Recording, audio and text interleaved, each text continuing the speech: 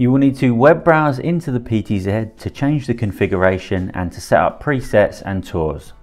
Once your PTZ is connected to your recorder, go from the main menu to Network, TCP/IP, and you'll be able to see the IP address of the recorder here.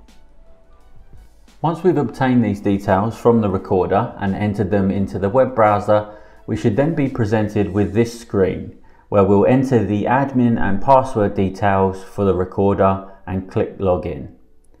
Once we're logged in, we'll go into Setting in the top left corner and then down to Camera.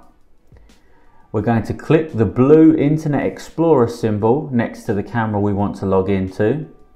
And at this point, you'll be asked to enter your username and password for a second time. And we'll click Login. You should then see a menu that looks like this.